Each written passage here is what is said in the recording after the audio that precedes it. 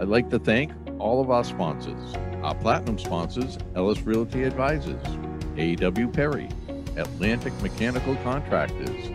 Our gold sponsors, Acela Construction Corporation, Rockland Trust Bank, Jack Conway Realtor, Green International Affiliates, Inc., Axiom Architects, NEREJ Service Company, our corporate sponsors, Inspired Technology, U.S. Pavement Services, Cape Cod 5, First Citizens Federal Credit Union, Platinum Partners LLC, and Northmark.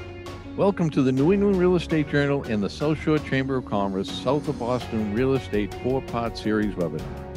I'm Rick Kaplan of the New England Real Estate Journal, and this is week 2 of our 4-part series.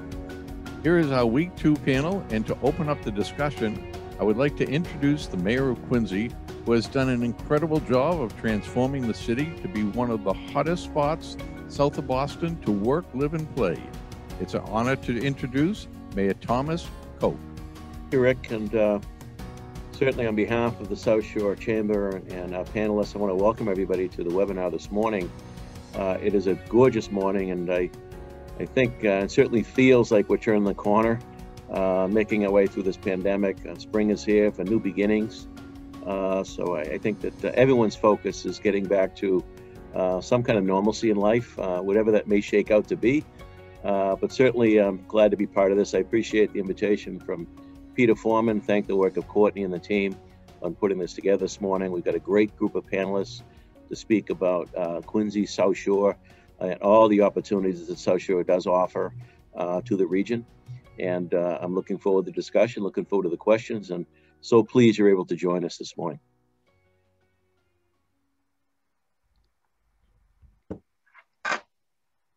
Thank you, Mayor.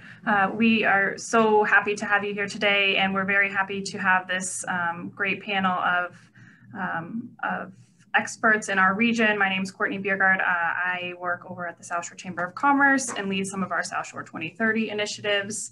I'd like to take a moment to quickly introduce Dave Ellis. Dave has been in the commercial real estate industry for many years here in the South Shore. He's the managing partner and founder at Ellis Realty Advisors. He will be our moderator today and will set the stage and some context for our region. Dave, I'd like to turn the floor over to you. Awesome. Courtney, thank you so much. I'd like to echo the mayor's sentiments about the day. It's beautiful, and we're looking forward to turning the corner, as you mentioned. And thank you again to the New England Real Estate Journal and to the South Shore Chamber of Commerce for putting on this summit, and to all the sponsors. So without further ado, let me introduce our panelists that we have today.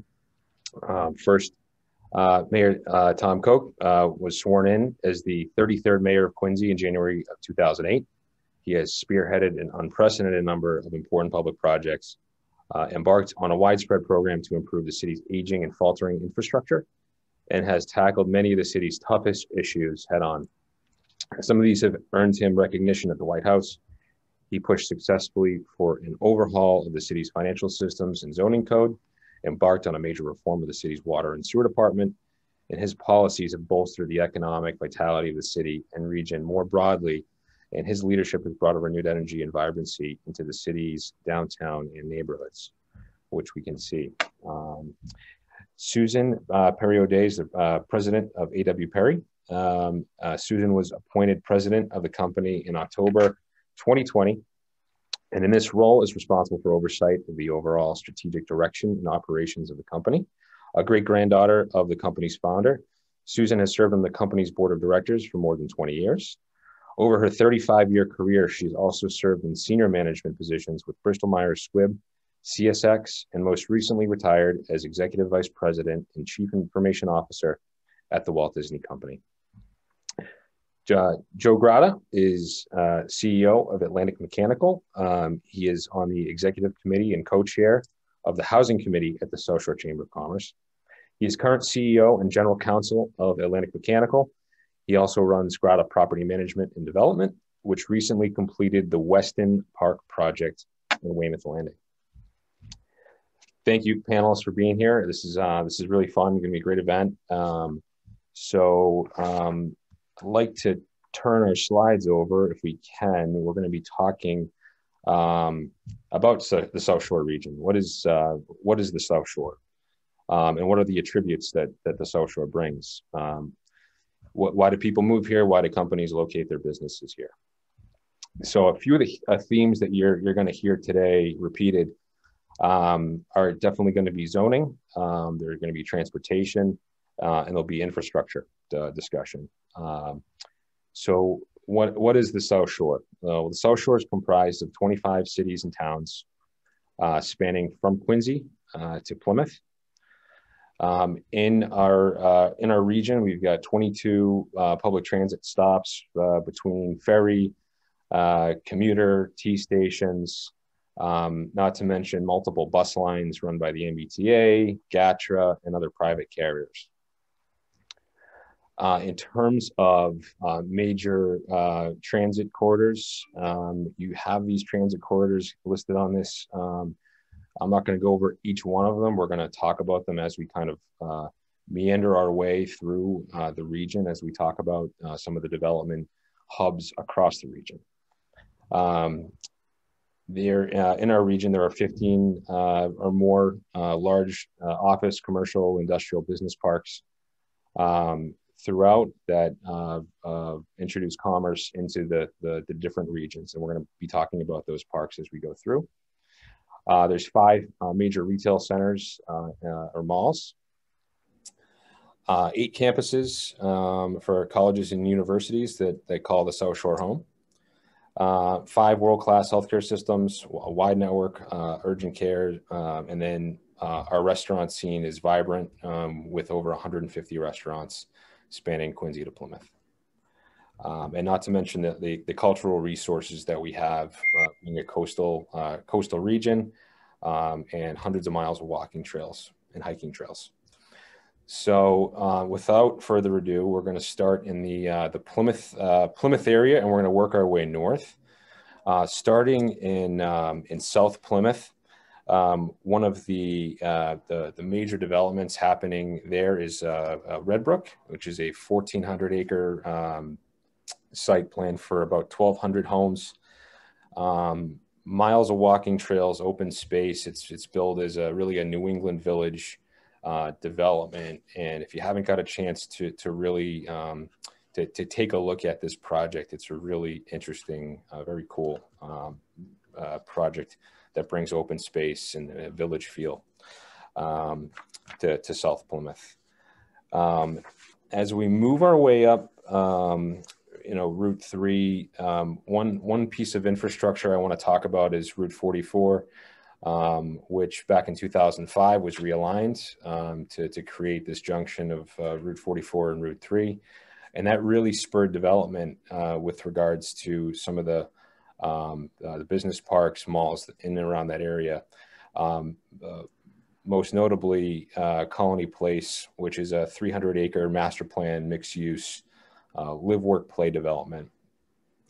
Colony Place has undergone some recent additions to not just being an open-air retail center, but also 224 55 and over active adult community was just built by Thorndike Development there called Sawyer's Reach, which and then in addition to that, on the Kingston side of the development, there's an additional 100 acres of undeveloped commercial property that sits, which has been built for different types of commerce, business park, industrial park. As part of that development. Moving a little bit farther north, I want to talk about. I'm sorry, Courtney. Could you go back? I'm still in Kingston. We're going to talk about the Kingston commuter rail station. Part of that commuter rail station, being where it is in close proximity to Kingston Collection, has spawned a new project called Alexin, which is being developed by Trammell Crow as part of the Kingston Collection at the former site of the Sears Big Box. 282 units. Again, live, work, play, transit oriented. Again, some more themes that you'll be hearing as we go through the South Shore. In the Plymouth Industrial Park, again, getting closer to full development in that industrial park. You're also seeing new industrial development, which we're going to talk about with Amazon and their 100,000 square foot last mile distribution center on Prestige Way, which is right on the Kingston-Plymouth line. Moving a little bit to the east, we have the Cottage Commerce Center. Cottage Commerce Center is an interesting project. It's really a confluence of industrial, office, retail, residential, and there's a marina. So that project is 350,000 square feet of transit-oriented campus and marina. Again, most notably, the Harbor Walk apartments were just built on the former site of the Walmart. In their first phase, they have 155 units currently built, with another 145 units planned or under construction by Cathartis and Janco Development. Now we can move a little bit farther north, Courtney, to Marshfield and Pembroke. In Marshfield, we've got Enterprise Drive, Enterprise Park, which is a 140-acre master plan site. A little less than half of that has been undeveloped. The master developer in that is Veraki Realty Trust. The interesting part about this project is it started to really develop with the widening of Route 139 and the signalization of Route 139. And those efforts were really championed by the South Shore Chamber about 5-6 years ago. And now we're seeing the fruits of that labor. Most notably in Enterprise Park is Modera. It's a 248-unit residential development. And there's also some new roads, some new infrastructure for retail and industrial going in and planned over the next 12 to 24 months. Moving over to Pembroke, we've got some development recently with Brigham and Women's and Harbor Medical. They're 30,000 square foot medical office building. Corporate Park's another example of the transition of the industrial park, and you see that theme across the South Shore, where you've got industrial parks that have really transitioned to full service, more amenities, more medical, more retail, and even to some extent residential coming into some of these industrial and business parks. Shifting a little bit farther east into the coastal community of Scituate, I want to point out a project at the Greenbush commuter station. I'm sorry, the residences at Driftway Place. There's a 78-unit project, again transit oriented, right next to Greenbush. Some mixed use component, 8,000 square feet of retail. Smart growth. So again, these infrastructure projects that have happened over the course of the last 10 to 20 years in the South Shore have really made a huge impact in terms of what can be developed. And zoning plays a big role in that, as we're going to hear some more from our panelists as well. Moving a little bit farther north, I just wanted to point out one project in Hull that's new. As the Paragon Boardwalk, which is more of a retail amenity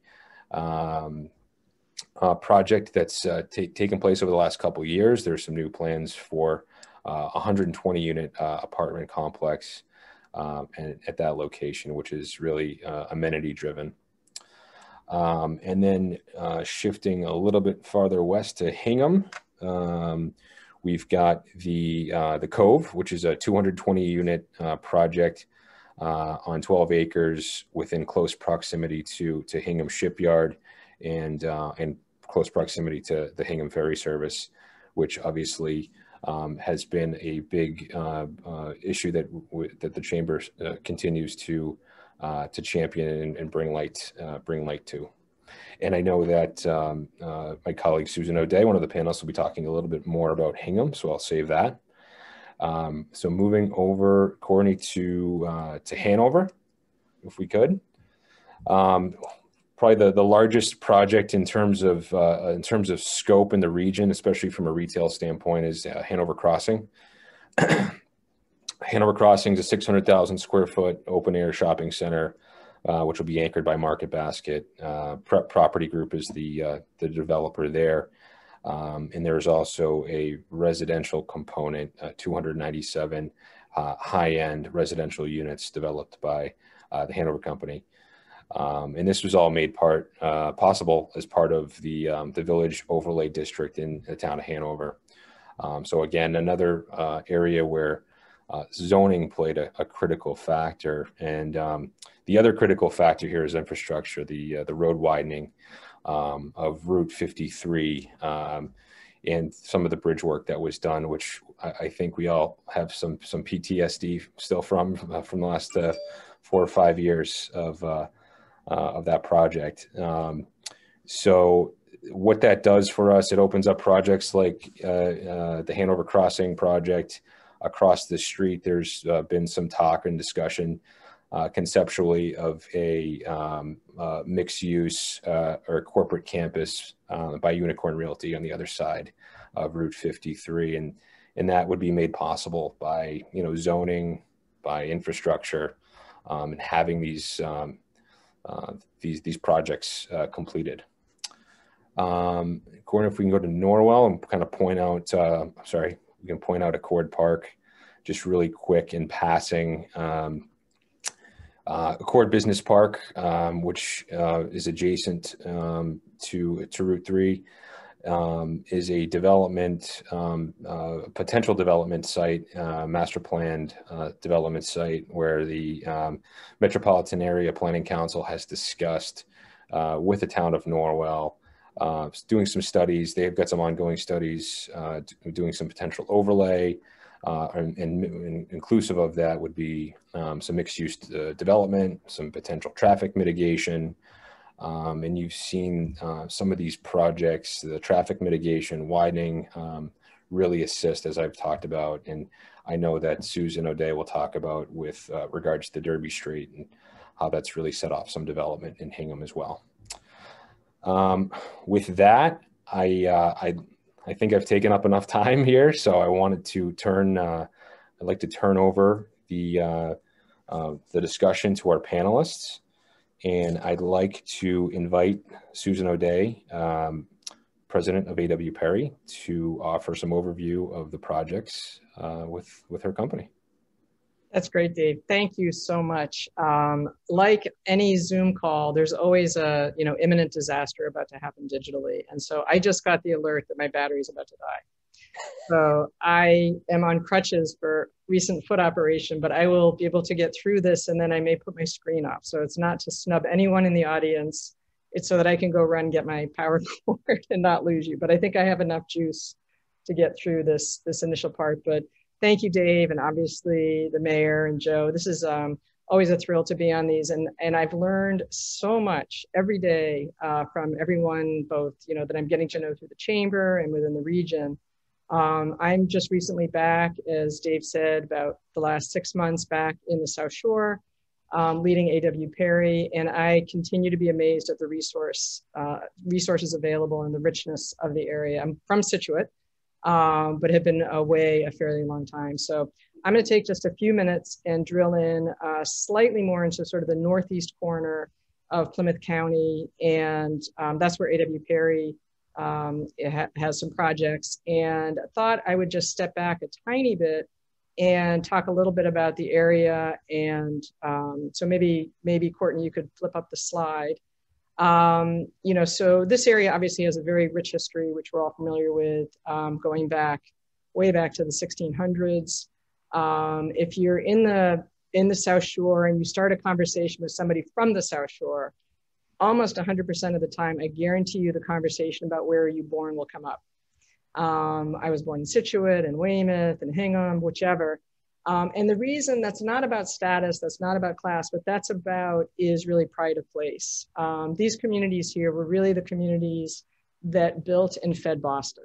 I mean, so there's a rich history of seafaring, tough and ready New Englanders that have been through a lot. And over the last really 30 years, and we were talking in the time about the work that's happening in Quincy in the last, say, 15 to 20 years, beginning to really understand, you know, what it's going to take to continue to thrive. And we have to not lean on our past, but really lean into the future. So I thought I'd share a couple highlights. So obviously rich history, beautiful natural environment. I'll show you a picture in a moment of our development park. And what strikes you about the South Shore is it's just vast beauty. You don't realize how much land there is to enjoy as residents, but also opportunities to build.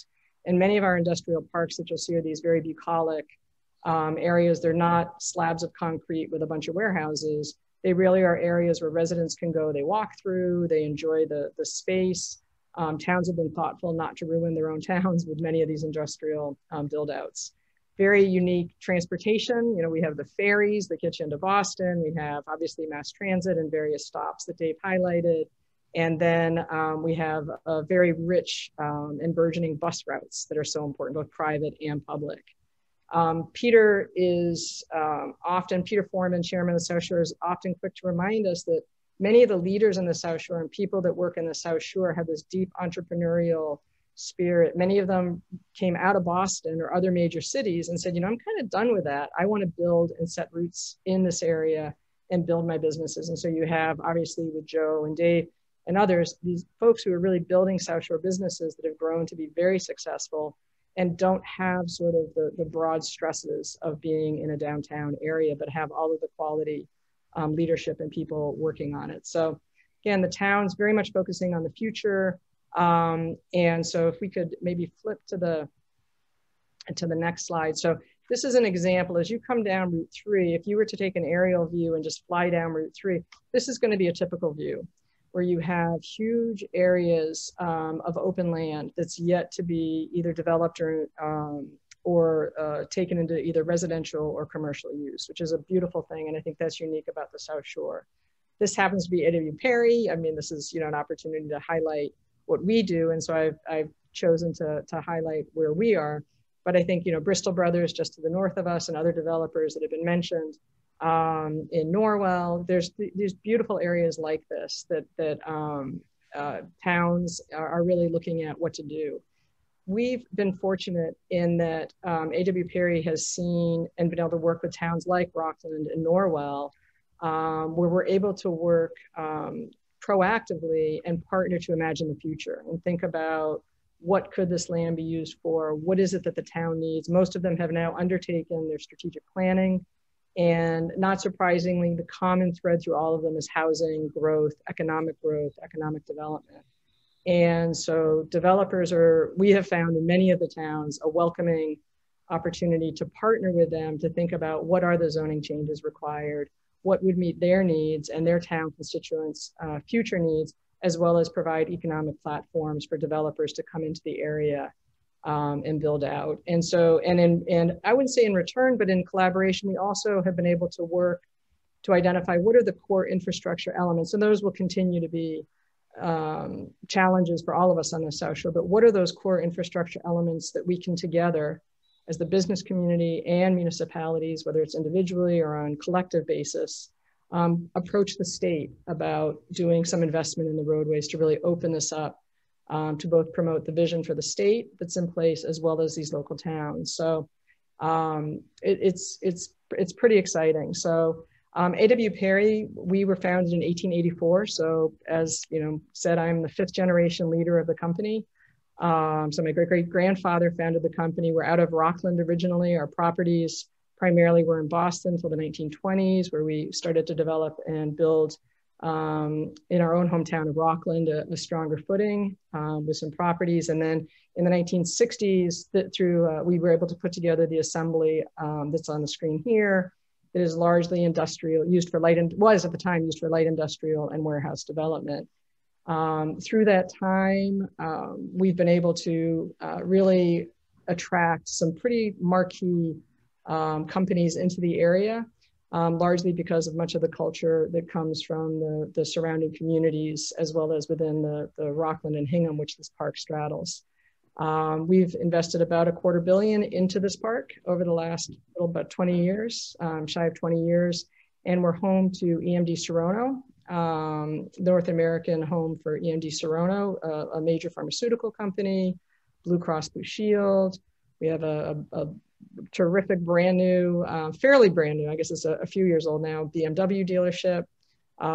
We have healthcare, as Dave indicated. Many of these industrial parks have now grown and been repurposed for greater use. And we have the world-class orthopedic center at the northern end of the park, which really attracts people from all over the region and is affiliated, of course, with South Shore Hospital.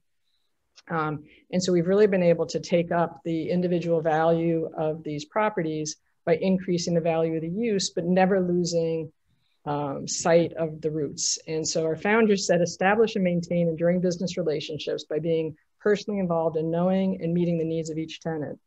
We still have many, many tenants that we value highly that are running warehouses and running local businesses, whether it's plumbing supplies, local gyms, things of that sort. So you have in the South Shore this beautiful blend of large scale and local. And that balance is what folks like Mayor Koch and others help work with developers like us to find that right balance, make it a beautiful place to live, and sustain the economic opportunities. So if you could flip to the last slide, I'll just go through and do a sort of unabashed advertisement for A.W. Perry. So we have multiple properties. These are just examples of properties that we've done. The upper left is just an example, aerial view of some of the portfolio of the built to suit that we've done.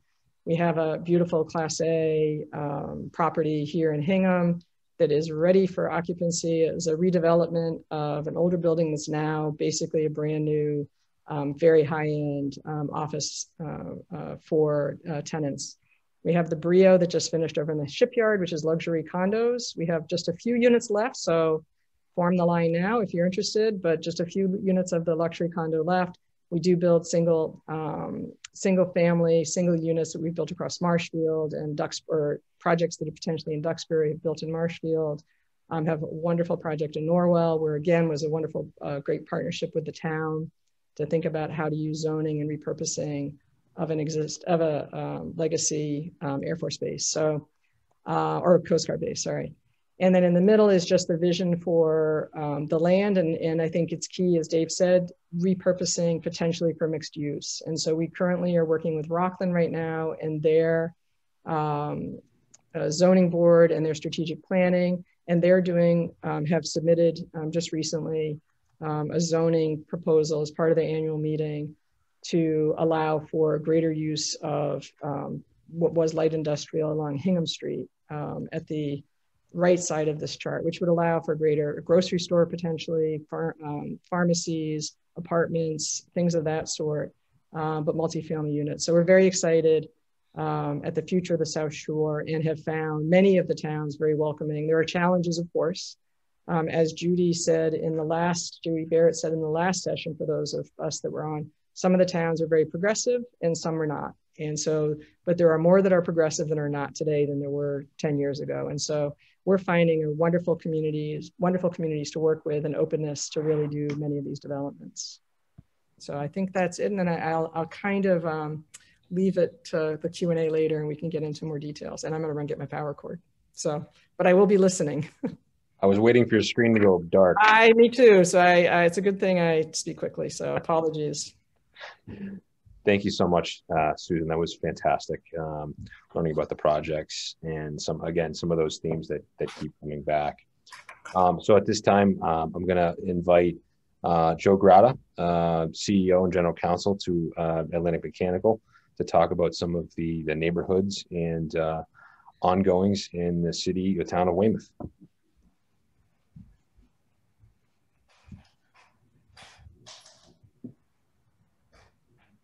Here we go. Awesome. Dave, thank you. Appreciate it. I have the immense pleasure of going over the development hotspot, specifically Weymouth, which is, I think, a great example of some of the things that we've already talked about. All of the little pieces that everyone else before me has mentioned. This is a town that has now embraced most of those things in order to better strategically put itself in a position to succeed. So we're going to see why developers are moving into this area and why this is an important spot and why these things all work together. So we just go to the next slide. This live, work, play environment, which we're going to see over and over again. These words are going to repeat themselves. That, along with transit-oriented development, you're just going to hear again and again and again. This is from an article last year. Essentially, what we're coming down to is now buildings are looking for not just containing their people within whatever amenities they can put together. It's more about a community.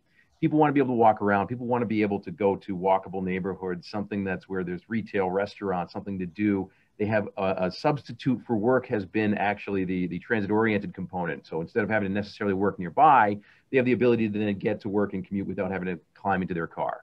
So that's particularly big when you talk about the South Shore, when you talk about Boston. We're notorious for our traffic, so it makes a lot of sense that development would surround the transit-oriented areas, those particular T stations, whether it be the commuter rail, the Red Line, or otherwise. So that's huge. And Weymouth has a particular advantage in that area because there are 3 stations that are on the commuter rail itself. So those zones end up being developed as a result of that. So we go to the next slide here. So Weymouth itself has not so much a single town center and then a surrounding residential area, but 3 village centers or multiple village centers. So they're almost like smaller town centers spread about, almost all of them surrounding commuter rail locations. So in the Landing, which is a project we just completed, we had a 42-unit building that was constructed upon Weston Park. We filled that up almost immediately, very quickly. We added a coffee shop and cafe with a beer and wine license and outdoor space. And all of this was made possible in part because of the zoning they had adopted in that area and because of the transit that's nearby. So the live, work, play component continues to play a part. We have people who want to move there because they can go outside to the park that was constructed new by the town, and then they'll be able to walk to the commuter rail where they can get to work. And then we have our coffee shop downstairs, along with many of the other places that have been built around and developed. You know, the funny thing about development, the way that this tends to work is it's almost like a joint conspiracy between the sort of public policy, public investment, and then a series of private investors. So the concept between live, work, and play isn't that there's one building that you're doing it. It's that there are a series of developers that are deciding to do the same thing at the same time. And having public investment in zoning encourages those things to happen in congruence with one another. And that's huge because it actually augments each other. I see other buildings going up near mine, and I want them there because that first level that's going to be retail restaurant or whatever it is, a small market, anything enhances the experience for my tenants. And then all the other developers think the same thing. So as these zoning laws come in to help us, and as this public investment for, say, parks or libraries or schools, whatever it might be, where the public sector is doing their part, we are all benefiting at the same time, including the tenants that are moving into these spaces. So as we go along this list here, we see that highway access, proximity to Cape Cod, and the high expense of Boston living is now playing a big part in where South Shore has an opportunity to be able to take on many of the younger couples, 25 to 35. This demographic shift that's taking place is going to happen no matter what. The question is whether we as a community, the South Shore or otherwise, and this is what South Shore 2030 does well, is going to better accommodate the needs of these people so that they come to these communities. So if housing is accommodated, then working will be, playing will be, all these things will come with it. So it's important that we look towards filling the gap of these 135,000 units that need to be filled in these next few years. And with South Shore, some places embracing it, Weymouth's an excellent example of that. Others haven't been. So it's important that they look to Weymouth and others to see the sort of benefits that have come with it. Now, the public investment and amenities here, we look at Weston Park, Lavelle Field, Osprey Overlook Park. These are all places where there's development surrounding it, and it's no coincidence. We can't look at this and say this has happened by accident. Chapman Middle School, which is going to be, I think, one of the nicest and most expensive middle schools in the state of Massachusetts, is now in the process of being built. Tufts Library is adjacent to Weston Park. There's a reason why this is a huge benefit. This is a work component as well. They have 15 workstations.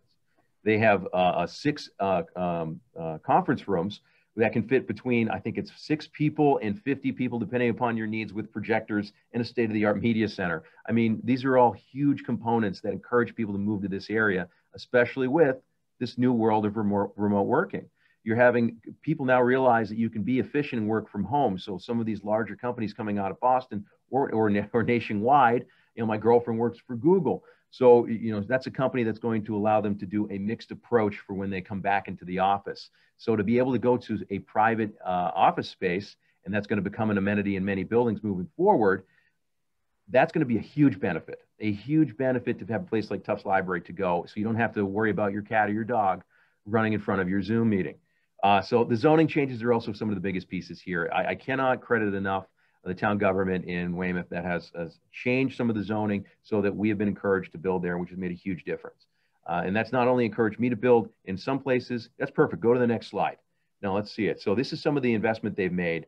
You'll see the sort of a rendering of the Chapman Middle School over the bottom right, the Tufts Library, which is complete and over nearby Weston Park. And then you see the new baseball field in Weston Park itself over in the top left and Lavelle Field in the top right. So this is all things that we now see development surrounding. And you can actually see the buildings over in Weymouth Landing here that have built themselves around the park. So it's no coincidence. You know, people want to go outside. Many of these young couples have pets. It's a great thing to see these people to be able to experience what is a backyard experience, but also maintain kind of the urban environment that they want to live in. So you have this micro-urbanization factor taking place in places like Weymouth Landing, in sort of the commercial overlay district that now exists up and down Route 53 and Route 18, and then Jackson Square, which appears to be the sort of next area where that type of development is going to take place. So you can go to the next slide.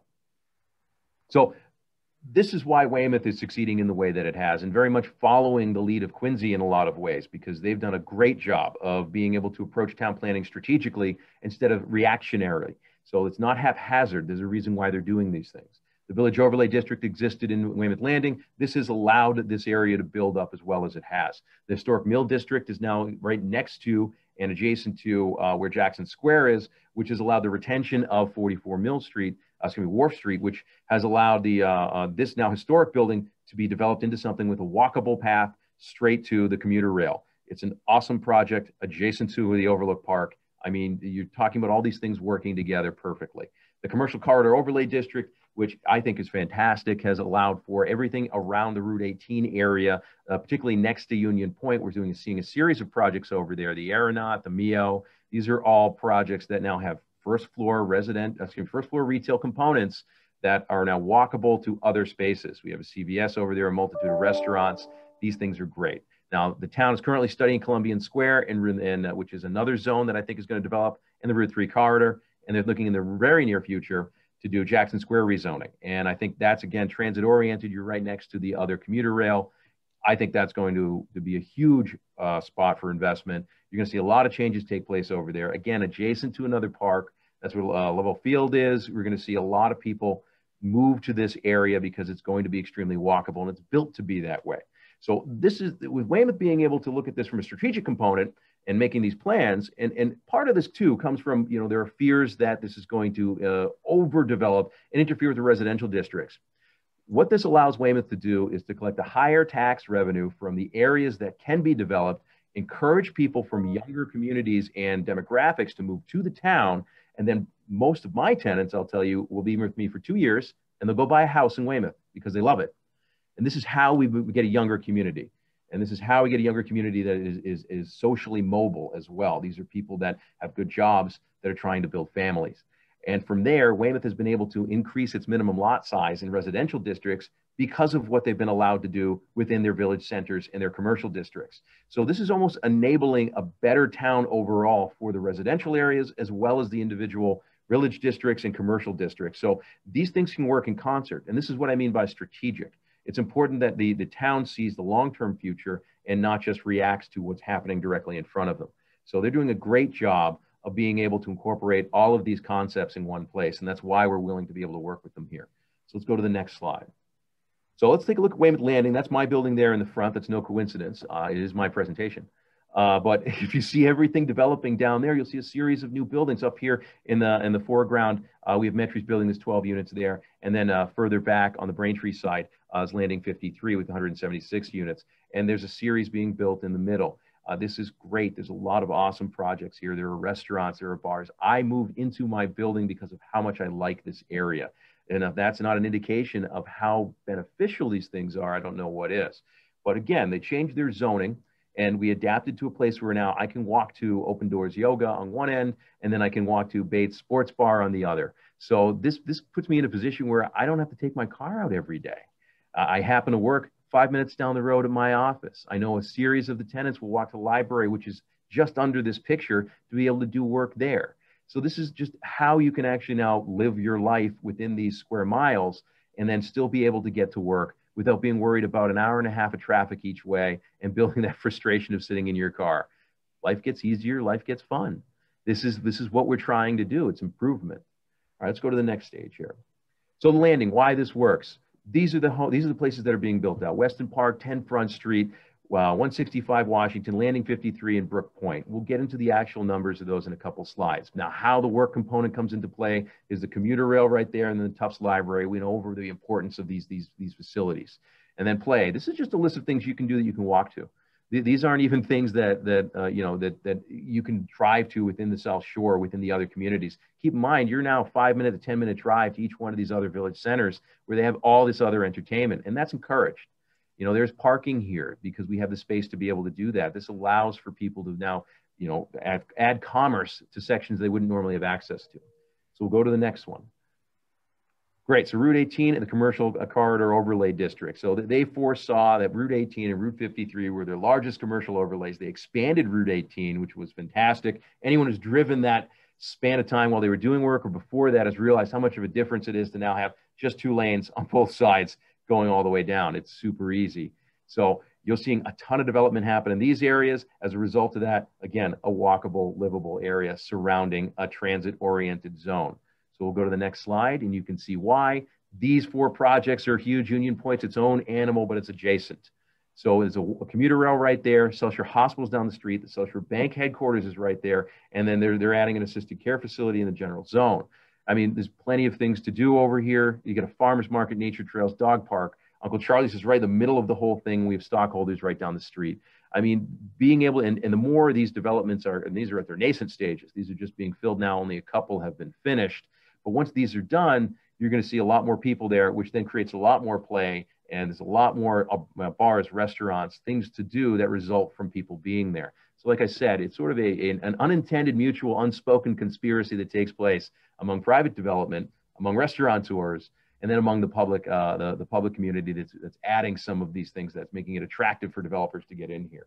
We'll go to the next one. So these are the results. This is what they've seen. I've highlighted my project. It's the one I know the most about, and I think, again, the most significant and beautiful of all of them. Kidding. Many of these they're from much more experienced developers than me, and they've done an absolutely fantastic job. And it makes it easier for me to want to be a part of this community by looking at some of these other places that enhance both the experience and the cosmetics of the neighborhoods. But we're looking at 1,100 units being added or have been added or partially over this span of time. And all of these, you're seeing a commercial component go into almost every single one of them. So this is huge. You're talking about adding amenities for the individual neighborhoods, while we're also taking into account places to live. So this is 1,100 units here. Those that are already in service locally, there was a recent study done where 1,100 of the units that are already there have a 95.7% occupancy.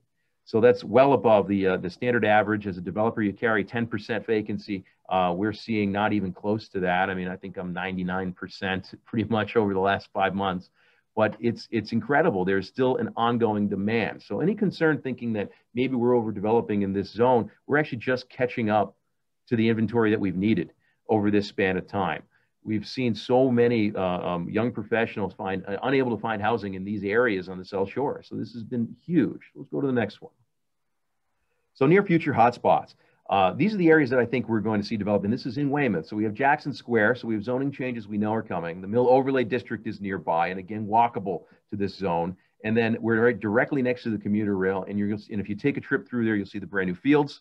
You're going to see it's now a target of multiple developers. I know at least 3 or 4 people looking at considering, depending upon how the zoning finishes out, but these are going to be huge investment spots, and should be. I'm looking myself just down the block there because of that. I want it to be walkable. I think it's going to be an outstanding place. You have historic buildings that can be redone. And I find that cosmetic to be just fantastic. And I think most people do. They appreciate that. Columbian Square, very similar. You have a series of historic buildings, some of which have already been converted. The architecture is beautiful over there, looking around at the different old buildings, the library, the churches. I mean, absolutely fantastic. You're next to this gigantic employer, which is South Shore Hospital. Whole Foods is walkable, and you're seeing a series of other things being considered at the same time. So also a target of multiple investors. Zoning changes are being considered, but I think this is a factor coming after Jackson Square is handled. But Columbian Square itself, we're looking at, again, just like Jackson Square, we have your live component, we have your work component, we have your play component. So these things, as simple as it sounds, it's actually a really big factor for attracting people to these areas. And again, what we want to do is recognize that a demographic shift is happening, and it's going to happen within the state of Massachusetts. The question is whether the South Shore is going to be able to embrace it in a way that takes in these young professionals, these people that are changing, altering, and improving our communities, and then allowing us to then sell them houses later on so they stay there and become families that are now take the pride in the South Shore that we already have, having grown up here. Oh, and don't forget, if you're building anything, feel free to call Atlantic Mechanical Contractors. Awesome, Joe. Thank you so much for that. That was a fantastic presentation, and talking about younger, attracting talent to the South Shore. I think that we can all agree that's an important resource that we need to attract down here. Last but certainly not least, I'd like to invite the Mayor of Quincy, Tom Koch, to the floor and talk about some of the projects happening in and around Quincy. And Mayor Koch.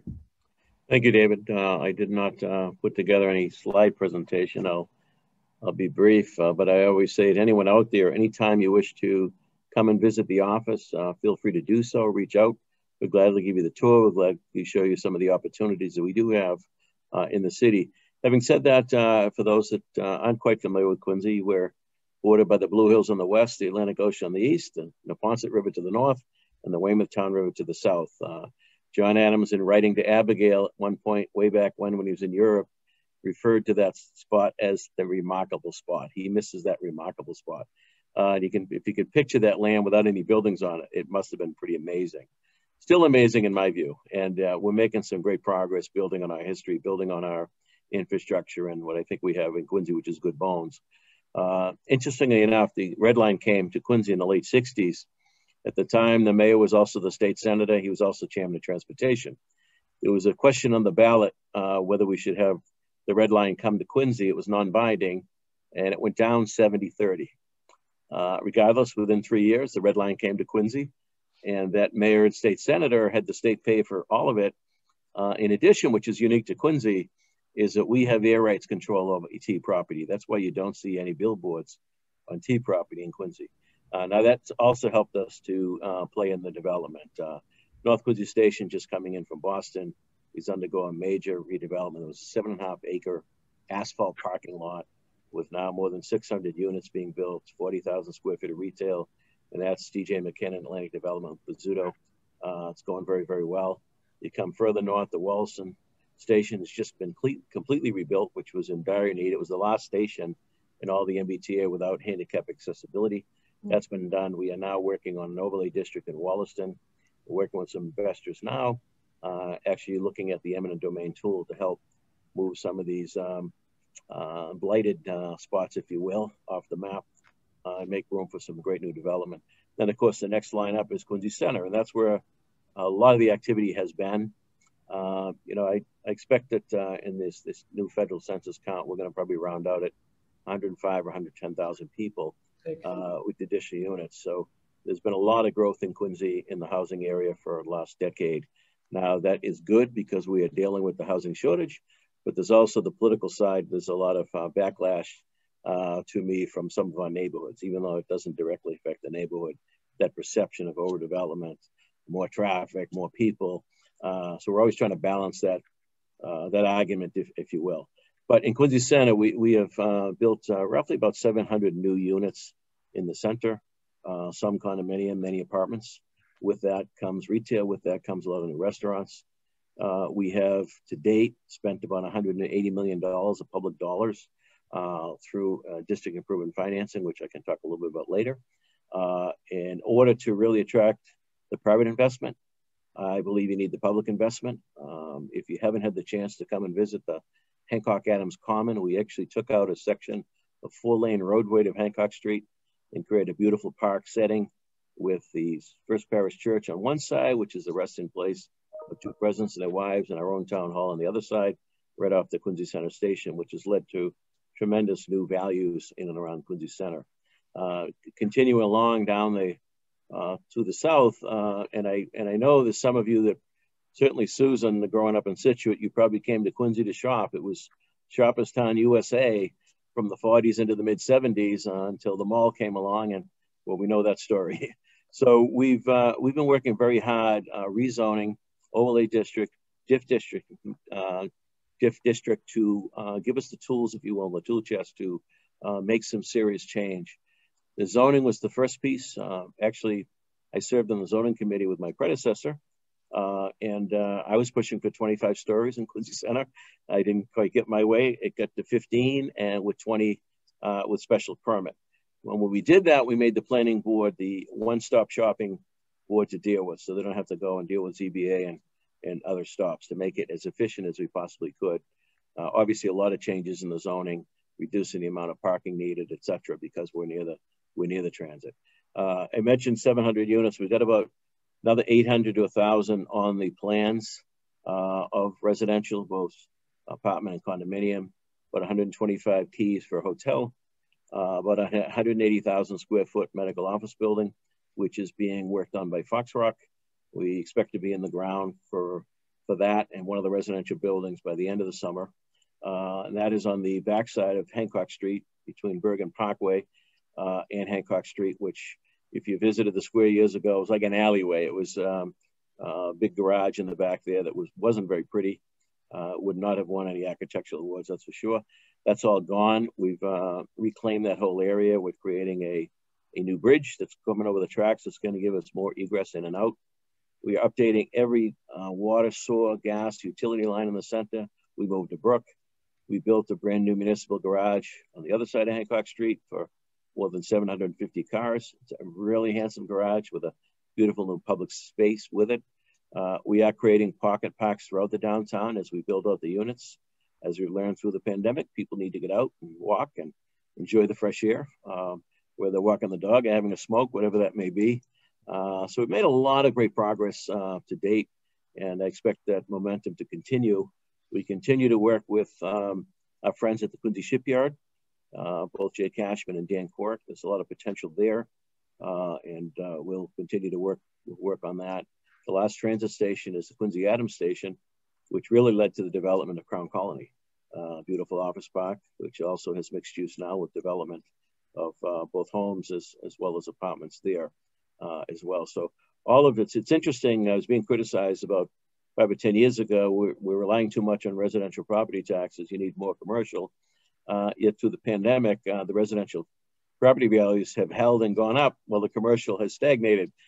So that has helped me on the certainly on my property tax levy side, which is not a bad thing. But having said that, we are the home of Boston Scientific and Quincy Mutual Insurance, Arbella, Stop and Shop Corp, State Street. We've got a number of major corporate citizens here who also are involved in the community. We got about 10,000 kids in the school system. We got 20 schools, 8 firehouses, and we're building a new public safety building.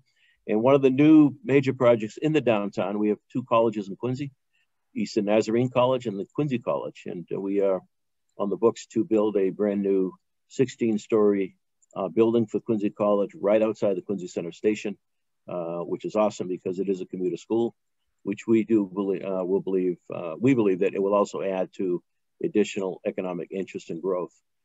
We are partnering with some of those hospital entities, some great synergy there with our nursing program and lab tech program at the college, which I think is going to bring some great results in economic benefits to it as well. So a lot going on in the city. Because of the pushback, we are looking at tightening up some zoning in some of those fringe areas, those transitional areas between some of our commercial districts, or between the residential A single family home and what could be a residential C or business B and so forth. That's been kind of the problematic areas for us when it comes to the political outcry, if you will, of some of the development issues. But overall, we're trying to promote it along the spine, along the tracks, along Hancock and Newport Avenues, where it makes sense with the whole transportation-oriented development mantra. And to date, we're thrilled where we're at, but we have a ways to go. I always say to the governor when we're talking is, he says I sound like a private sector person because I'm always complaining about the permitting process and how archaic it is, how difficult and challenging it is. I mean, some of you may driven by a police station on 3A across from the Mount Wollaston Cemetery. A lot of South Shore people come through Quincy going to work in the morning in Boston. And it's all macadam and all of these old buildings. And yet DEP had their claw in it tying us up for a period of time to get, you think we were filling in a marsh. I said that to the governor. He said, well, that wouldn't be past you to fill in the marsh. I said, well, that's not the case here. But the point is that the permitting has gotten just so crazy. I sometimes when I guest lecture, I talk about the fourth branch of government, being bureaucracy, and how these people are not accountable to anybody. I'm on the ballot. I'm accountable. These people have an awful lot of power and say, which has a great impact on what each of you do on your developments, but it also has an impact in many ways. I'm the massive developer in Quincy Center, so I feel your pain when it comes to the permitting stuff. But we're very, very happy with the progress we've made. It's interesting, Susan, you talked about being proud of Situate, and I think we all feel that way. I never left my street in North Quincy. In Quincy, if you're from Howes Neck, you're not from Quincy, you're from Howes Neck. Right. If you live in Squantum, you're from Squantum, you're not from Quincy. And we have a lot of those great neighborhoods in our city that really is the strength of our city. So that's a great thing. Certainly proud to continue to protect those from some of this development that we want to encourage in the more commercial areas. So with that, I'll be happy to stop and look forward to any questions. Excellent, Mayor Koch. That was fantastic, and thank you. You didn't need slides, Mayor Koch. You really painted a great picture there, so thank you very much. So before we turn it over to some additional Q&A, I've got some questions that I'd like to just kind of run through the panelists, and we can open up some more discussion that way. So this question is addressed to Susan O'Day. Initially, and if the mayor and Joe, you want to chime in on this, please. We've seen a few new distribution centers pop up in the region over the past couple of years. You've got Amazon down in Kingston. You're seeing Peapod in Weymouth. For a variety of reasons, some communities have welcomed these changes. Some are more hesitant. How should we be planning for this business model in the suburbs?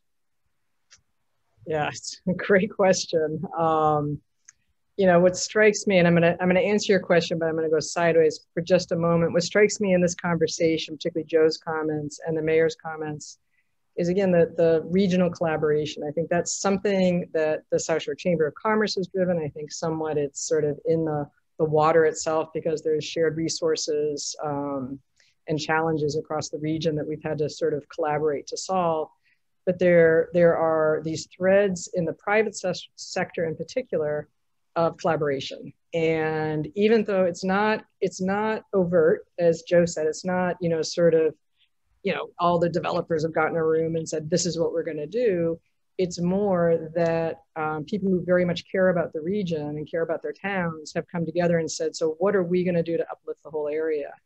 And it's not that you're going to forfeit the profit of your company in the long run to make that happen, because you do need to survive and you have shareholders or family or whomever to service, but you are going to not always optimize for profit on every decision. So you're going to look at it short-term and long-term to make sure that, we're really stewarding, if you would, this amazing resource in the South Shore. And again, I acknowledge I'm new, again, to the business community here, and it's palpable and it's unique in a way that I haven't seen in other areas. And I think so much of that does go to the Chamber and the Economic Development Council and leaders like Mayor Koch. But it's relevant to your question because, distribution centers have been a part of our life forever. I mean, they've always been around. You've always had manufacturing, you've always had distribution. They've always existed, and particularly around major thoroughfares, whether that's rail or cars. Historically, it's been rail because you're distributing massive bulk input into manufacturing processing. In the last 20x years, obviously, thoroughfares become our highways and our roads. And the packages and the warehousing, the stuff we're distributing now are these finite things. Over the last 2 years, we've seen it actually more like 5 years, but we've seen it explode with individual packages where same-day delivery, particularly in major metropolitan areas like Boston, have become sort of the norm. And as consumers, we think that this has increased our life's value so much that we have to have everything in a moment. And so you have this great demand for these large package distributions. Now we're starting to see through the pandemic where you're seeing distribution centers now by individual retailers, which I think is very different. And there's sort of two concepts here. There's sort of mass distribution of individual packages from many, many retailers out to the consumer. And then there's very targeted segment specific, example, grocery or, you know, Peloton, I just noticed opened one. I mean, so there's different, much more specific. So I think as developers, you know, this has a huge, obviously it has a huge impact on the infrastructure, roads, because these guys, particularly the national ones who will remain nameless, will come in and consume all the idle capacity. They will max out the idle capacity and block out sort of our mid-range companies who need that same capacity to operate and grow. And that's really from a developer standpoint, most of us are dealing with this mid-tier industrial or commercial. We're not dealing with these major national firms, although we have a fair, you know, Boston Scientific and EMD, we have, you know, some of them here, but the bulk of our businesses are still, you know, small and mid-sized businesses who have built their living here in the South Shore and are serving the region. These distribution centers will choke up the roads if we're not thoughtful. And so I think if I could, to me, as I've learned in my experience, we have a zoning or a project that is in Hingham that was recently approved. And so I became very familiar with the topic as we, you know, participated or tried to participate in decisions that Hingham was making around an Amazon last mile distribution center, is that we need to take a regional approach. We need to watch each other's back. As developers, we need to think about the use of our properties and what are the impacts on our longevity, and how do we start partnering with people like Mayor Koch, the state, the chamber, to really think about what is the optimal sort of size and scale of these centers, and let it be driven not just by the profitability of these folks, but by the needs of the region. And we haven't done that yet. We're still looking at it, each town doing it themselves. And as you said, people either love it or hate it. And there's not a lot of gray in between. And I think as a region, it's here. I think we could set a model. I think we could make a difference by really engaging positively, whether it's through MAPC or other organizations, to really look at what is the optimal size of these things, what's the nature of their use, and how do developers, you know, how are they able to be opportunistic as these requests come in, and yet at the same time, really partner with municipalities in a collective way to not shoot each other in the foot. So long answer, apologies. But I would advocate for continued regional focus on these things, and really get an active dialogue within municipalities with each other, because we are all going to shoot each other in the foot here very shortly. And it's going to happen, and we won't see it until it's done. And then it will be, you know, the 1960s all over again. So I think we've gotten ahead of it a bit. Infrastructure is lacking in some areas in the region, but people are focusing on it. Housing, people are focusing on getting momentum, but that momentum could be squashed very quickly if we don't get a handle on how we grow this distribution network. Awesome, Susan. Thank you for that. And I think that covers quite a bit. And due to time, I'd open the floor to Joe and to Tom, but I'd like to just kind of move forward and talk a little bit about the Chamber's 2030 housing initiative. And I think you guys can both speak to this. As part of that 2030 initiative, the Chamber's been advocating for a healthier mix of housing products across the region. One of the more successful ways to do that is to encourage more diverse housing stock through zoning changes and encouraging, mixes of uses and creating areas. And Joe, you talked a lot about this, but do you see any shifts in the communities that you work in or represent? Are there any zoning changes? Tom, I think you talked a little bit about those as well, zoning changes in Quincy that we can kind of highlight and use as a model. Yeah, certainly. With the downtown, we created the Urban Redevelopment District, and then we created a District Improvement Financing. We're currently doing an overlay of the Wollaston District. Now, the downtown obviously is an area that we want to promote far more density. Wollaston, I know Joe alluded to Weymouth, the village type concepts. Wollaston, North Quincy, we got some of those little smaller commercial areas that have more of a village feel. So we don't want to be putting 15 to 20 story buildings in, and we want to create that transition. So it may be some 5 over podium, maybe in the core of the center be 10 stories in Wollaston, and then you drop down as you transition back into the single family homes.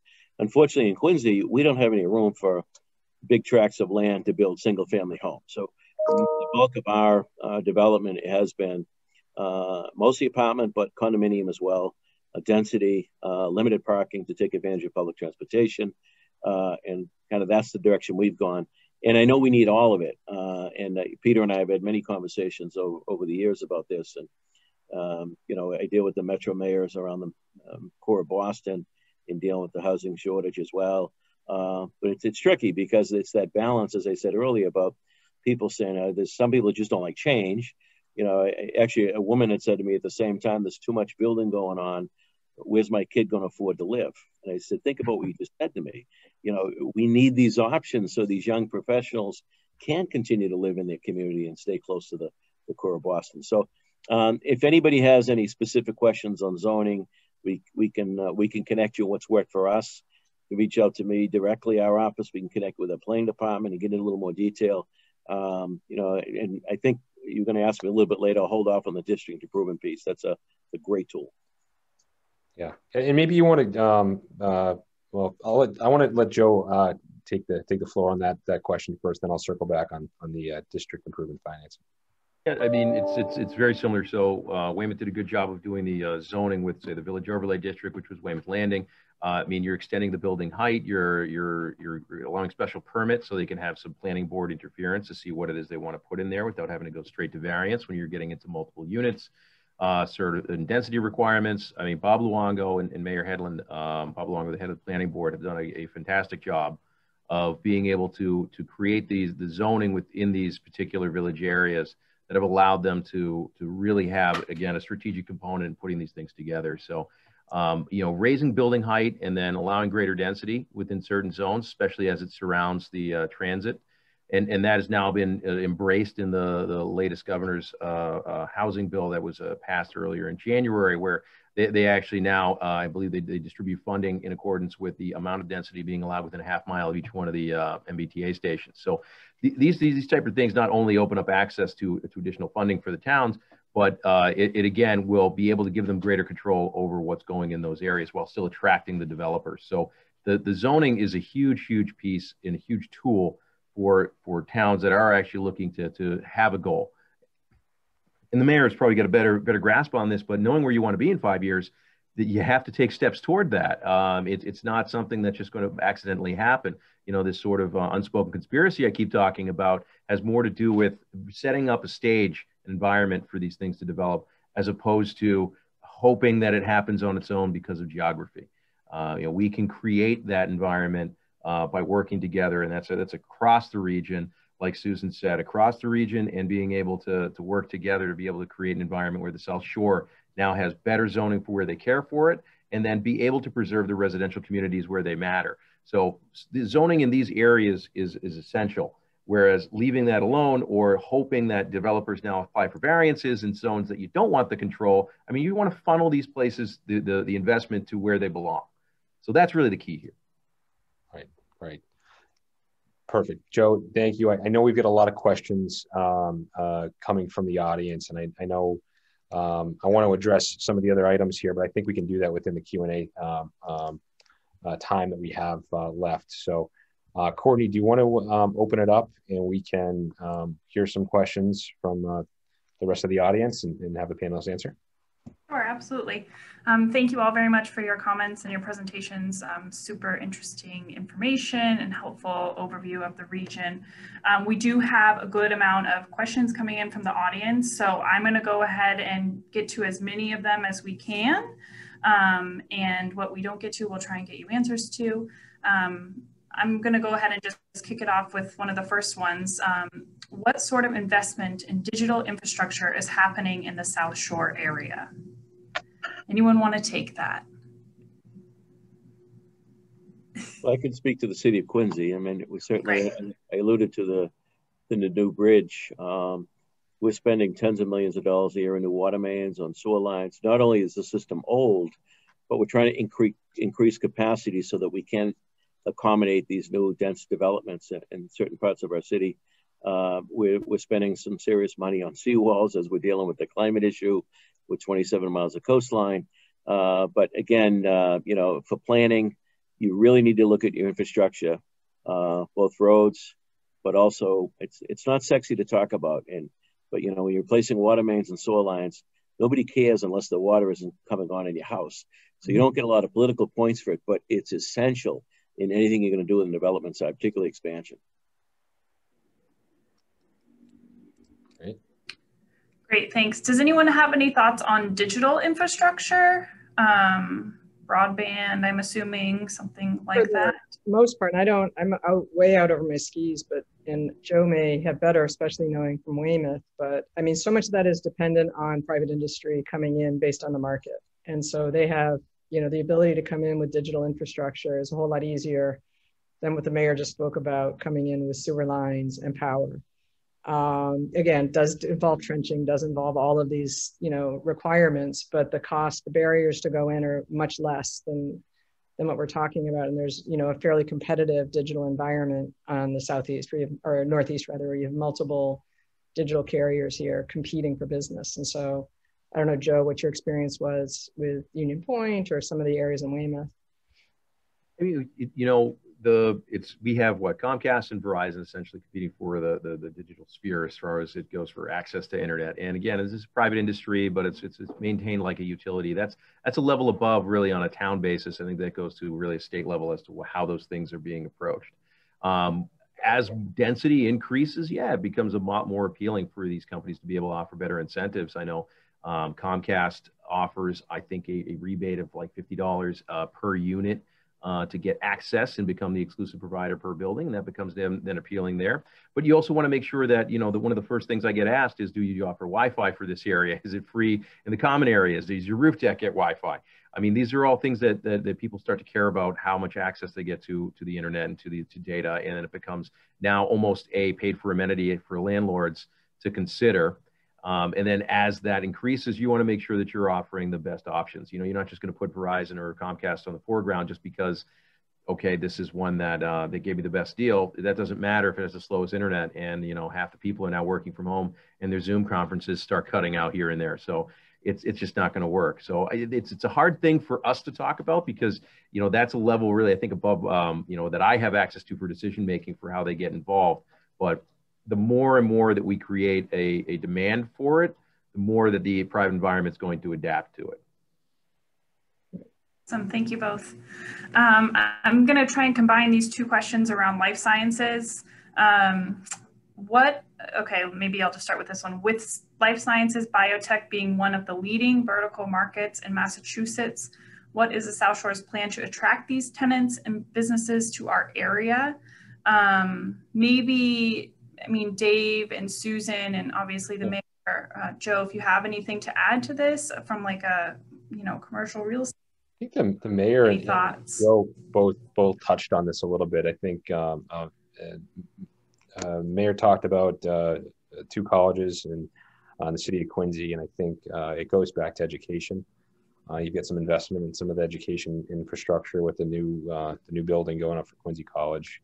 I think that's vitally important to bring the minds to our region. And then Joe, I think you talked a little bit about how these zoning efforts in the development is leading to a younger workforce, that's being attracted to the region. And I think that's important in bringing these types of industries to the region.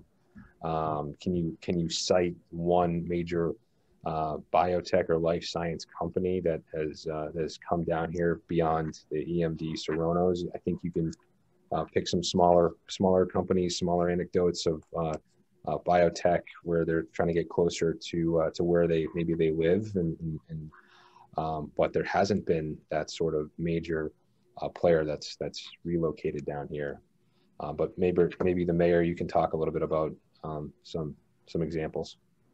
Sure. Obviously, Boston Scientific here doesn't hurt us with that marquee. But we do have some smaller ones we're negotiating with now.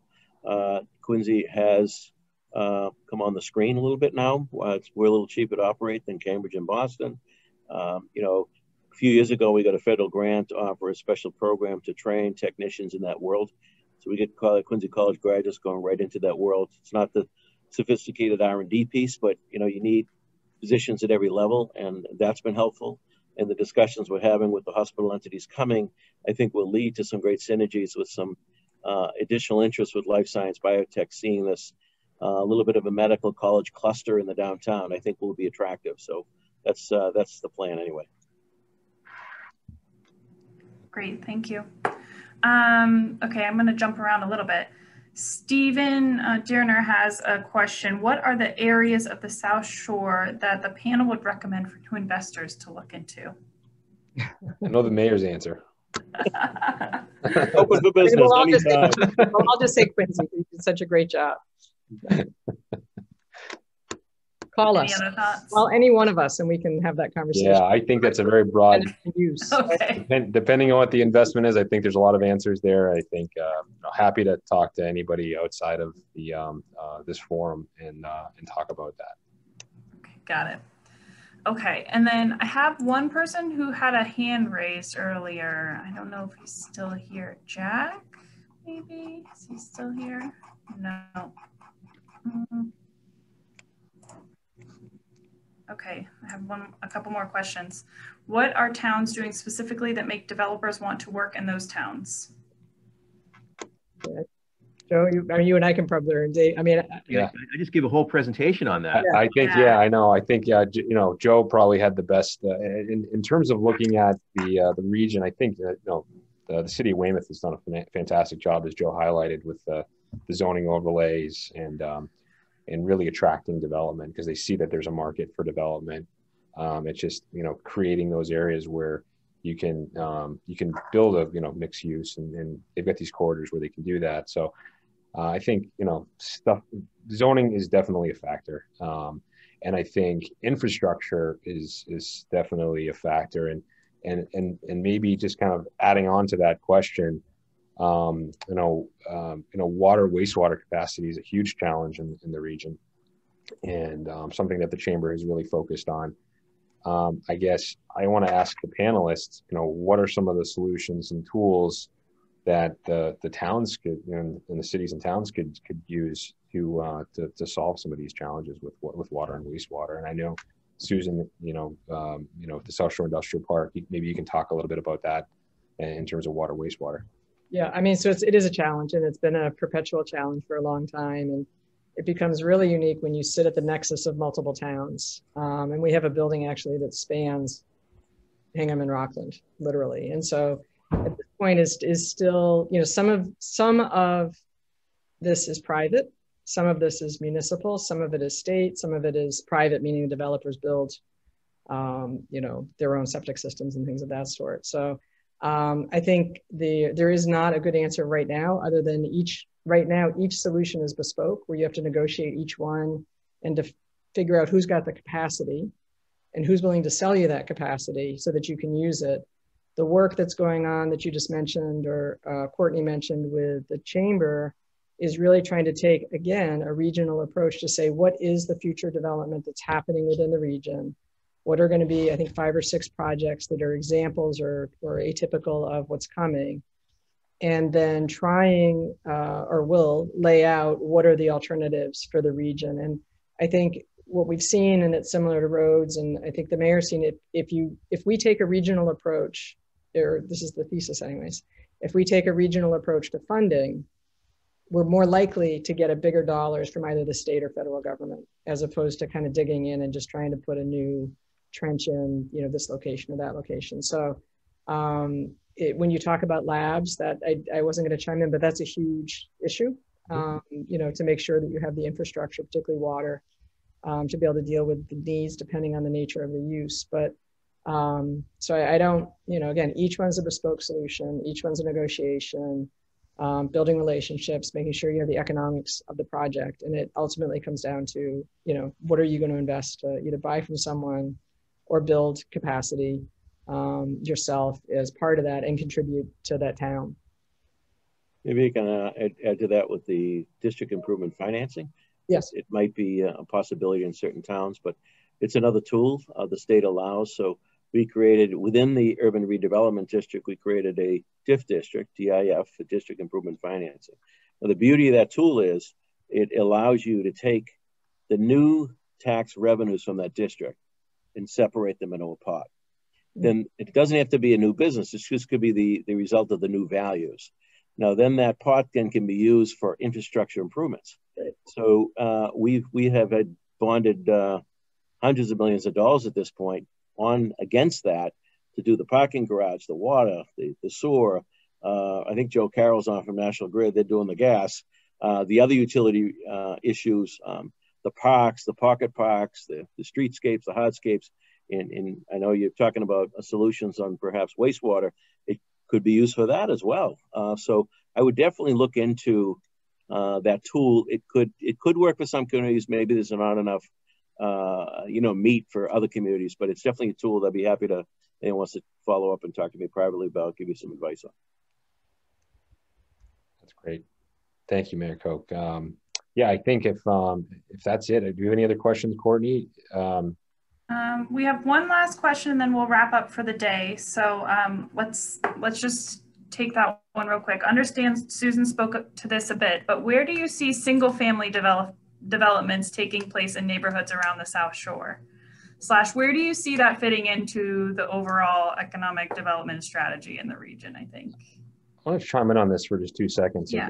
I think the overarching theme that we've all shared today is that there's a dichotomy in our region, and you've got land mass on the one side and you've got urbanization on the other side.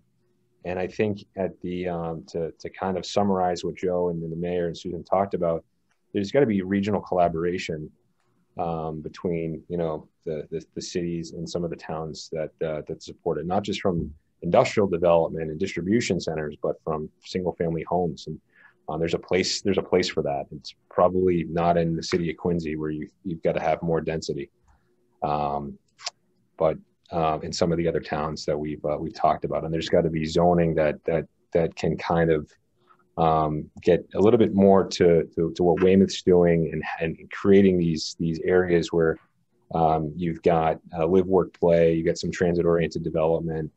But there's people that want to raise families in this region, and they want to have a single, they want to live in a home, and they want to have some land, they want to have a backyard.